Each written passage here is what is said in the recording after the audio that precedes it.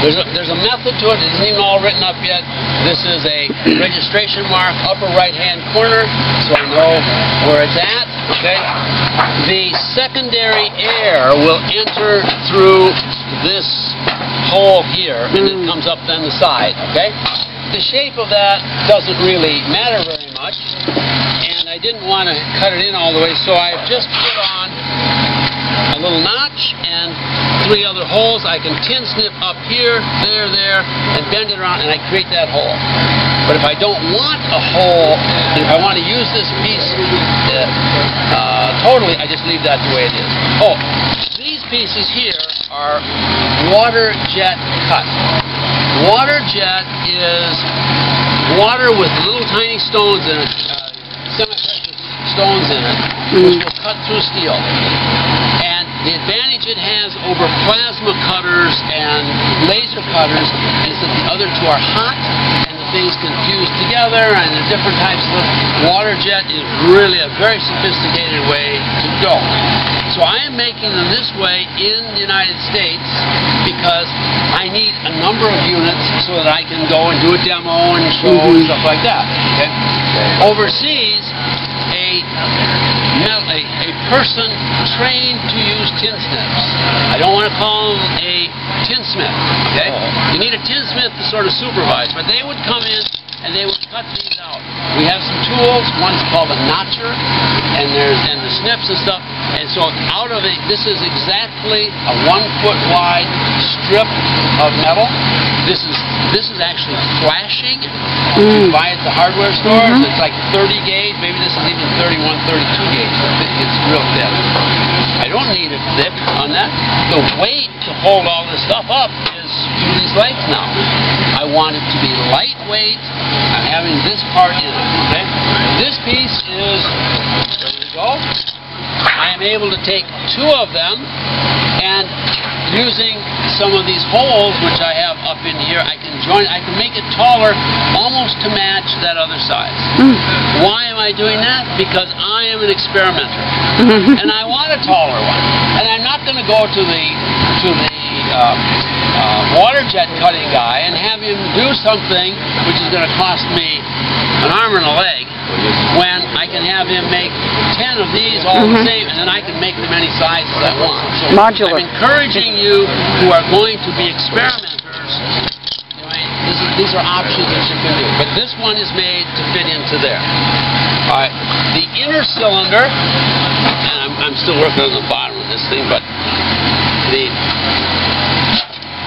inner cylinder here, empty, all right.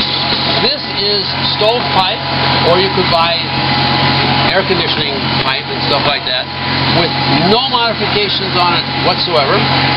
Just cut it to the right length that you want, and I put in 4 holes that would receive these 4 screws.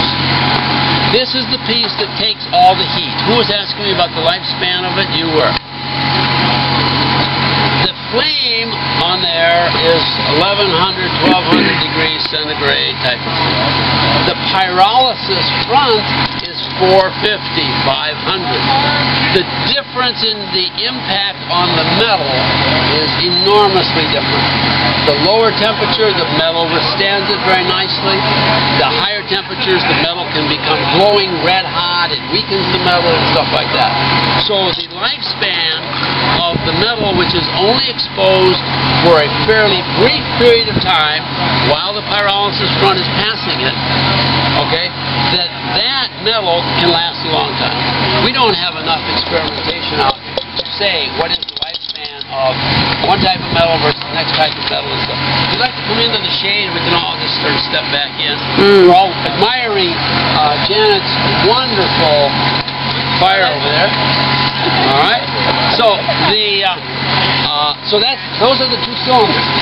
The upper the 2 horizontal plates, what I call them horizontal plates, are made like this.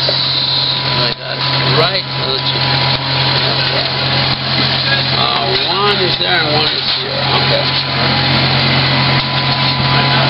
The top plate. No, it's a little different one.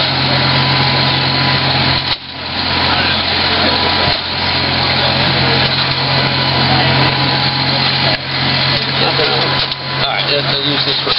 Okay. I have 2 pieces. Oh yeah, this piece here. I want to be able to have, in this case, a 6-inch diameter. I could want it at 5, I could want it at 4, I could do it at 7. This is actually, comes out as 8 3/4 inches, so you can squeeze in an 8 if you wanted to, all inside of this same piece. I get my, who's going to Africa? Me. We're going to line you people up with the trip to the hardware store, and you will buy one of these. Yeah. Okay? And it goes on the edge, like this. And you just crank it down, and it's going to then give you the edge like this. Oh.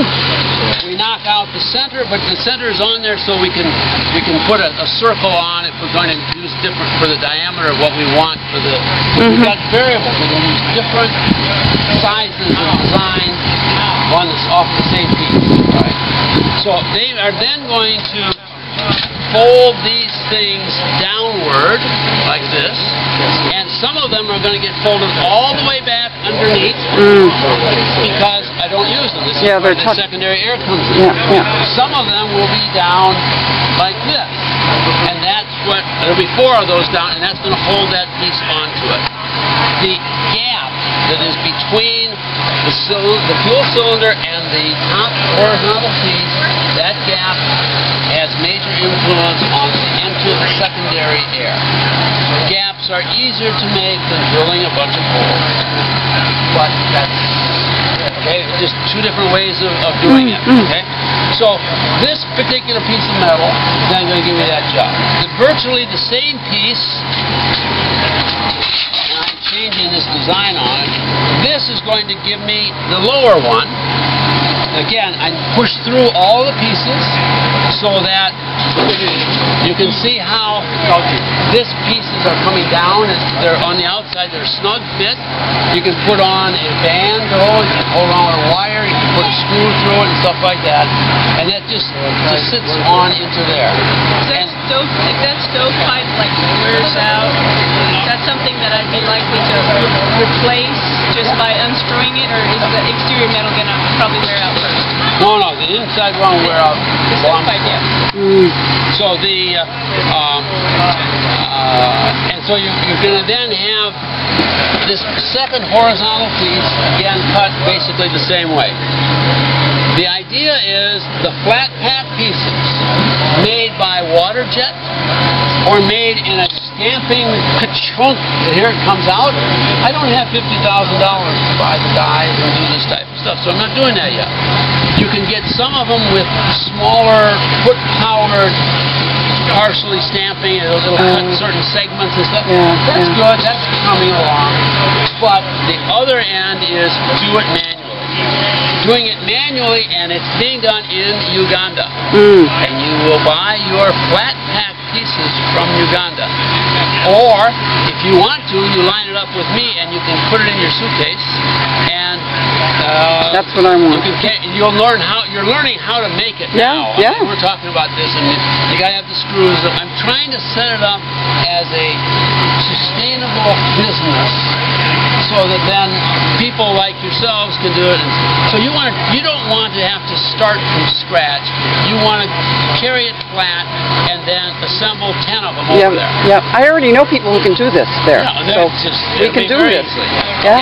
So then when they've tested these first units that you've got, the lady says, I love this stove. Or someone else says, I won't use it. I mean, it depends on so many different factors. It does, Cultural, we don't know all those things, The type of food, there's variations with it. Right. So you've got to get the buy-in from the people that that's what they want to do. And you do that with 5 or 10 of the stoves. And then you place an order for 50 of them as flat pack. Right. Okay, fine. Now we're really up and we're rolling with it. From Uganda, you say? We could do that. We're starting to make them in Uganda and in Kenya. And I want them made in Congo, and I want them made in Nigeria. But I don't want you to start there with, how do I get to this point? I mean, you just want to get off of the plane, and within a day or two, and you'll go there with a tool set, and you're going to know how to do it, and these men most of the men are men tinsmiths, and they will say, "Wow, what can you can do a lot." Okay. Then when we're eventually going to be making them manual in those countries, we start out with a sheet of metal. It's all imported. Now, Africa does not have steel mills except South Africa. Okay. But it's imported metal. And then you're going to put a center, you get it cut to the right size. This is exactly a foot, 12 by 12 inch. Actually, it's 305 millimeters by 305. But it could be 300, which is just fine also, or even 295. It doesn't matter. It does not get hung up on some of that kind of detail. So this is the great flexibility that we have with this product this way. All right? Yes. So they put a hole in the center. They put that piece of metal over the top of a board that has a little pin sticking up in it, and now that metal will spin on that. Okay? And with a hammer and chisel, if that's the spot, they will, and the board's underneath it, they will, and it's pre-marked. We have a way of marking it from a template, and they will like that with a hammer chisel, and then they'll spin it over, and they'll do the next one, and they come up with them all in the same spacing. This, if you want a technical detail, what I'm developing is on 100 millimeter centers, meaning it's like putting up studs in a wall and stuff like that. Okay, so 100 millimeters comes out nicely. Again, it's another long topic if you really want to know all about it. But so that will then match up with this piece here, which has exactly 7 of these tabs that will come out and fit into there, and they will all be the same. When it comes time for construction, they take they've got this made into the cylinder. They've got one of the slots here. Okay, it's coming up through there. You bend it over, a hammer, a rock. Okay. And it's then going to hold together like this one over here. Oh, look, the fire. It's still going, the same as ever. Are we really worrying about, let's take care of the baby, you know, let's do the other duties that we got around the house instead of being in there with it, okay? So I'm very happy that it's performing very nicely, thank you. And when you're working on it, how the flame changed its positioning, and I'm going to go right away to the high.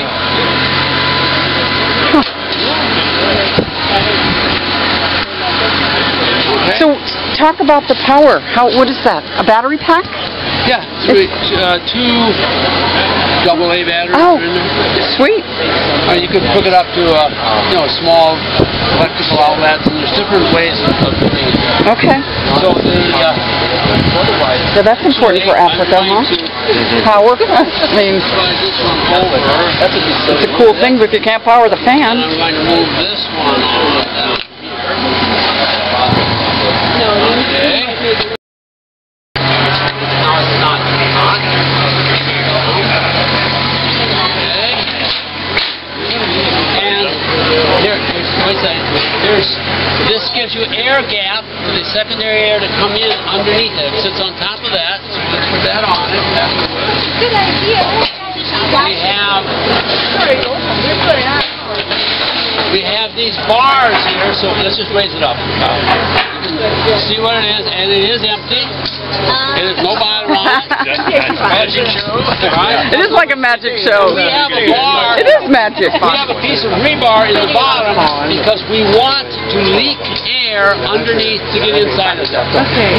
I would like to arrange it a little bit more sophisticated with a little bit of a gap to come into the center of it and stuff like that. But we have to look at it. Okay. Keep your hands away. I've got mine covered with gloves.